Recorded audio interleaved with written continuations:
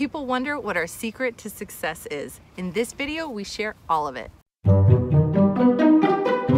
Welcome back to the RV Odd Couple. My name is John. And I'm Mercedes. Long story short, we sold most of our possessions in pursuit of freedom, independence, and adventure. Because life is so short, guys. It is. And in this video, we're gonna share our secrets that we get asked about all the time. So in this video, we're gonna talk about 5 things that we do on a daily basis that we don't hear anybody else talk about in the RV space, right? You'll see lots of videos on how to buy an RV and how to get the right truck and how to organize it and how to make a budget and where to camp and campground reviews. But nobody ever really talks about the 5 things that we believe help us to be successful in everything that we do, whether it's RVing full-time and finding freedom, independence, and adventure, or starting a YouTube channel that takes off. In today's video, we're gonna share with you the 5 things that we do that make all the difference in the world. And the last one is the one that is probably the most powerful. Any situation, any problem, this one always works. It always works. Number 1, failure to plan is a plan to fail. Begin with the end in mind. Right, you got to have a plan, and what we like to do is reverse engineer everything. And I feel like people sometimes they set these goals, and it's great to have goals, but they don't really have a plan to achieve those goals. And you know, this is a plan about being honest with yourself. Like, is your goal something that's true to you, really what you want? And more importantly, be honest with yourself about where you're really at right now. Like, what is it going to take to go from here to there? Exactly. And you know, we receive hundreds of emails every single day. Recently we received an email from a disabled couple who watched some YouTube videos on RVing, sold everything they owned, and they jumped in with a little bit of savings. They've only been doing it for 3 months now, and they're out of money and they don't know what to do. This is a really, really bad idea. We worked for years to get to this place where we could afford to go find our freedom, independence, and adventure. So for example, for us, our plan was to live a nomadic lifestyle and to be able to afford to do that and to be able to travel whenever we wanted, wherever we wanted. So we had to take an honest inventory of our life, what we had, what we didn't have. And the part that's really hard, but I'm just gonna say it, is that to be the person you want to be, you have to shed part of who you are now. Exactly, and you always will start where you are. Do an honest appraisal of where you are in your life. You definitely need to set up a budget. We had a year in the bank when we started this lifestyle, and you know, we had a plan to monetize it through doing these YouTube videos. It's worked for us, but it doesn't work for everybody. So before you jump in with both feet into the nomadic lifestyle because you want to chase freedom, independence, and adventure, don't set yourself up by jumping in and not having the money or the resources. The second thing that we want to point out to everybody is that what you focus on grows.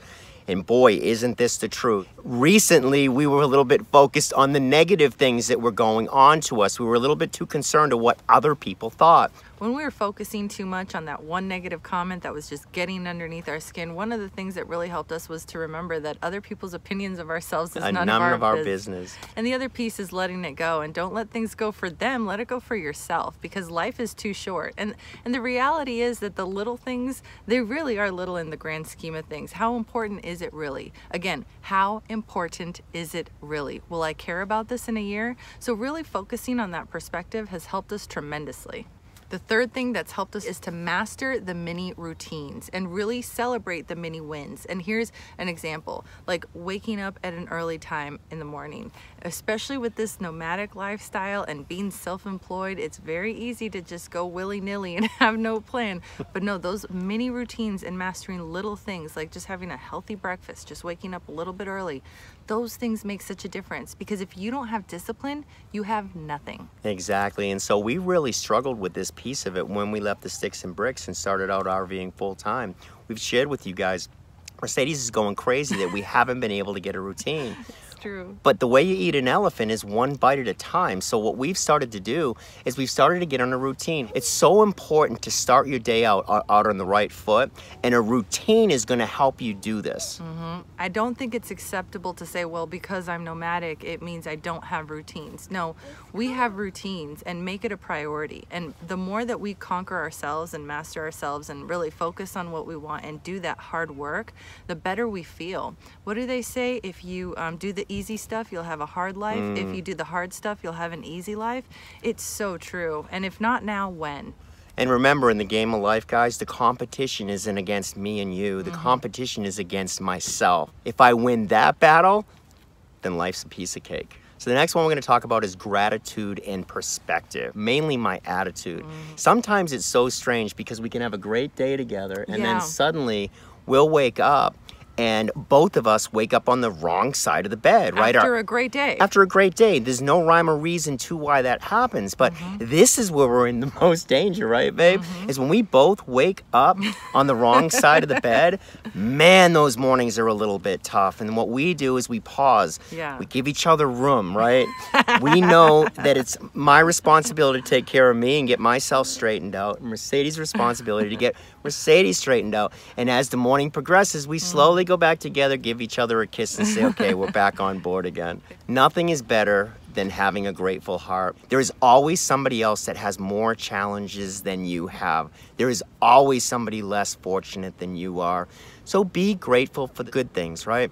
When I get down and depressed, and that's one of the things that we've noticed about RVing is the highs are really high and the lows can be really low. Yeah. But one of the things that helps us to get out of those moments is just counting the blessings, right? What are we grateful for? Yeah, so in the morning, list them out, right? In the morning, what am I grateful for? I'm grateful for my family. I'm grateful for my health. I'm grateful for having the greatest wife on the planet, right? I'm grateful for my RV life, and then I get freedom, independence, and adventure. I can travel wherever I want to go. If I'm awake, if I woke up this morning, I'm already winning. Right. And just remembering that is so important. Right. To wake up and suck air at my age is a gift. Life is a gift. What are you going to do with it, right? So there's no better way than to start your day out with having a list of what you're grateful for. Thank you, God, for this day. Thank you, God, for my life. Thank you, God, for my family. Thank you, God, for our health. Thank you for all of it. And then when it's time to go to sleep, I thank God for all the things that I'm grateful for, right? For letting me get through the day. And so having a gratitude list in the morning and at night, even during the day, will definitely help to straighten out your attitude. Oh, yeah. Now, the next thing is by far the most powerful thing, the most life-changing thing that we do differently, that any problem, it will solve. Any challenge, it will bring light to it. Any difficulty, it will help you. The one thing that will always get you out of a low point or depression is going and helping someone else, especially those who are less fortunate than you are. Go to a soup kitchen, right?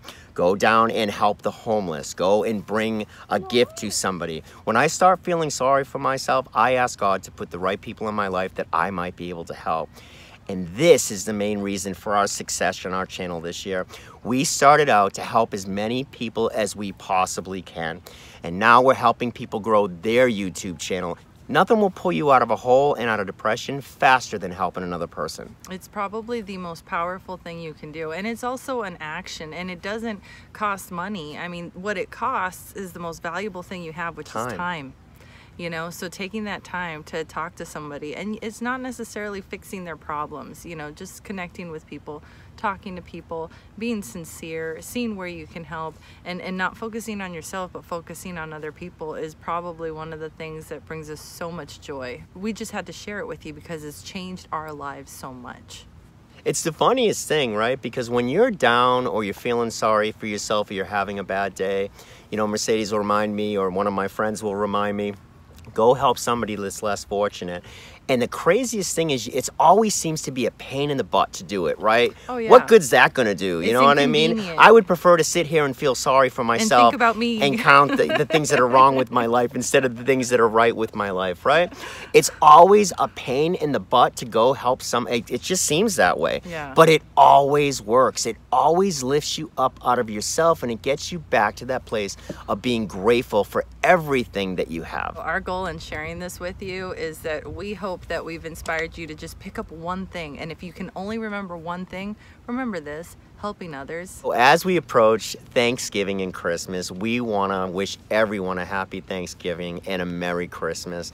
This is the time of year of giving. One of the things that has always helped us in whatever we do is always give more than you take. One of the things we're super grateful for is the RV Odd Squad. So thank you for coming on this crazy adventure with us. We don't know what it would be like without you guys.